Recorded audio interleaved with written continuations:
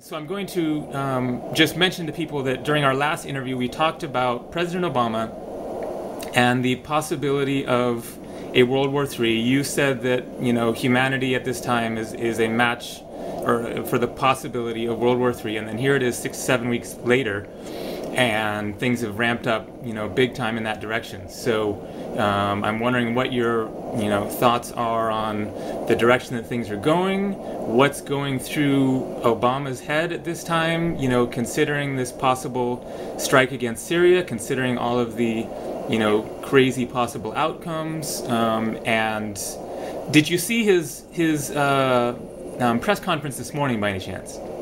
No. Okay, he had a press conference in Russia, and that was the first press conference I've seen with him in quite a long time, and it was quite interesting to see his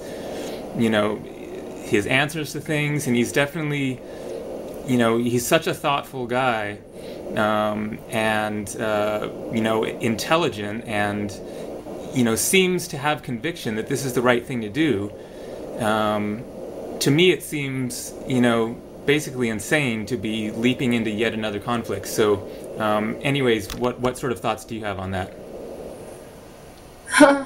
Usually the same thoughts as I always share, which is that basically we live in a time-space reality right now on planet Earth where corporations are the ones that really run our universe.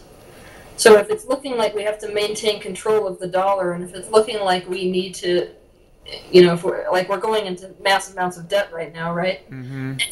And the countries which are really controlling the dollar, if you want to put it that way, it's starting to sway, so it's no longer America. If we lose control of, foreign control, basically, of the value of the dollar, then we are basically in for it. Mm-hmm. So the issue is when you've got somebody who's got a mind kind of like he does for finances, and of course a lot of this kind of information isn't shared with the general public. Yeah. The real reason isn't isn't shared with the general public. What's shared with the general public is basically a cover reason, which is always like, some sort of, oh look, we're going to help other people reason. Yeah. And usually makes people want to jump on board.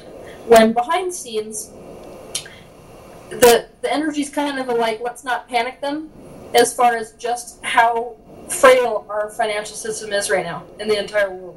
Yeah. Because of us that, have control it for so long have really played this game to a degree that now it's so shaky that it is on the verge of collapse. Yeah. We're not talking collapse like 1920s collapse, we're talking collapse like Rome collapse. Mm. So if you want to maintain control of foreign oil specifically, so that you can maintain the value of the dollar here, then we have to find a way to go over there and make ourselves a presence. So, what's really upsetting me is that he's kind of making the same decision right now that was made by the Bushes before, exactly. Which is not something which I anticipated,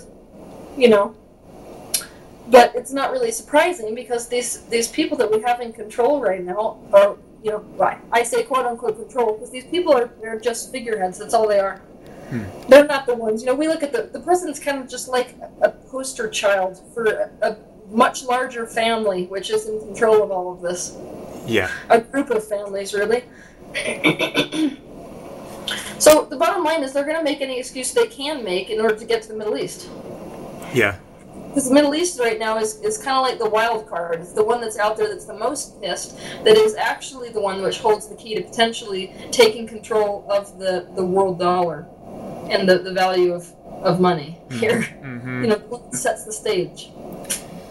And it's never looked very good, honestly. When I look at the life path of mankind, obviously, ultimately, what we're headed towards is a kind of a unified society, but what it's going to take to drive people there is sort of a story I like to leave out, Because while most of us who are listening to this kind of a call are already on board with that kind of lifestyle, mm-hmm. The potential of societies which don't even run on the dollar, unified societies, much more utopian. We're not the ones that are really supporting all of these things that are happening in the government, and so the ones that we basically, I don't want to say worry about, because anything you focus on you line up with, but the ones that we really have to worry about if we were going to play that game are the people who are not that way, which is by far and away the majority. Yeah. Who are in a low enough vibration that they have not even gotten to the point where they desire that. They're the kind of people that see things vertically. They'd rather America be on top of other countries rather than humanity be unified regardless of where you come from. Mm-hmm. So they're the kind of people that fall into this trap of divide and conquer. Mm-hmm. And when you've got that many people who are all focused on that desire, then they're going to manifest that desire. And obviously once they line up with it, they're going to change their minds. They're going to have a new desire, but what it is that they're lining up with right now is not the most fabulous. Yeah, it's... I've made real sure to get my passport for myself and everyone else in the house. Gotcha. Yeah, my escape plan is basically I'm headed to Bali, most likely in a couple of weeks, sometime mid-October. But Asia in general, where you can live for cheap, and it's the tropics, and I just don't want to be in North America, basically. So do you see it that? Oh, I know. Yeah.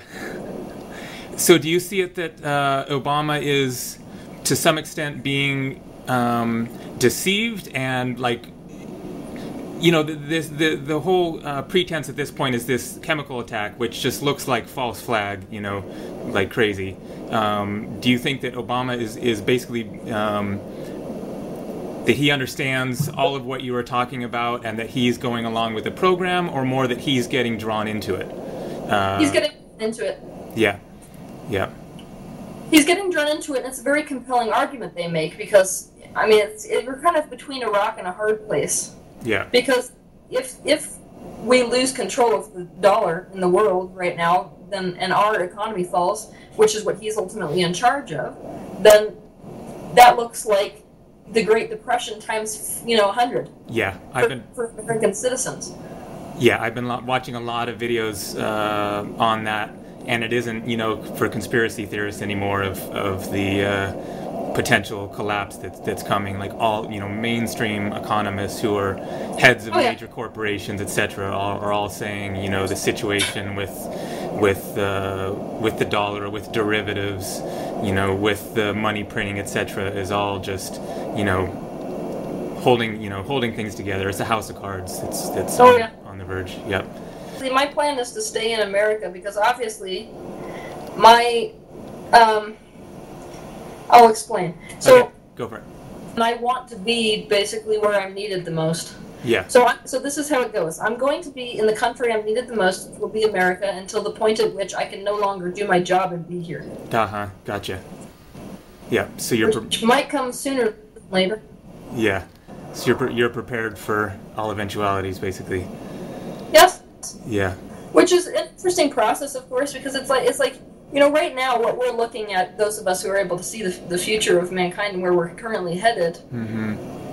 We're creating some really amazing things, like Earth ships that are already in development, and these sustainable communities which don't rely on finances at all. Mm-hmm. We're creating some really amazing sort of backups right now, so that when that goes down, we can actually put that into action, and it will become the new blueprint for society. But at the same time, it's this interesting thing where we have to kind of live in this uncertainty and live in a way in which we sort of come to grips with the idea of totally letting go of things. Non-attachment. Yeah. I'm at the point right now where every time I put money in the bank, it's a process of releasing resistance to losing it completely. I hear you. I've got cash on hand just in case, but things could change in a day. Or a week or whatever. And then so what I usually tell people, because people say, well, what should I do with my money? You obviously are able to see things, so what should I invest it in, or what should I put it in? And the interesting thing is, when you look at the dollar in the world, mm-hmm. a dollar is a representative of human energy. Mm-hmm. That's what it is. So it's like you're saying, I'm going to put an hour worth of my energy into whatever I'm doing, and that's worth some dollar amount. Mm-hmm. And so if you look at the real value, what the real value is basically human energy. Mm-hmm. And so what I usually tell people who are headed into this time period is that the most important thing you can possibly do is to hone a skill, hone a talent, or something that is of value to others. Because that's your only guarantee in the future as far as your own survival, you know? Something that has real value. I mean, everyone's talking about gold and silver, etc., but that's based on the current financial system. I mean, that's exactly. What do you do with a bunch of bars of gold when you're hungry and the economy's collapsed? Exactly.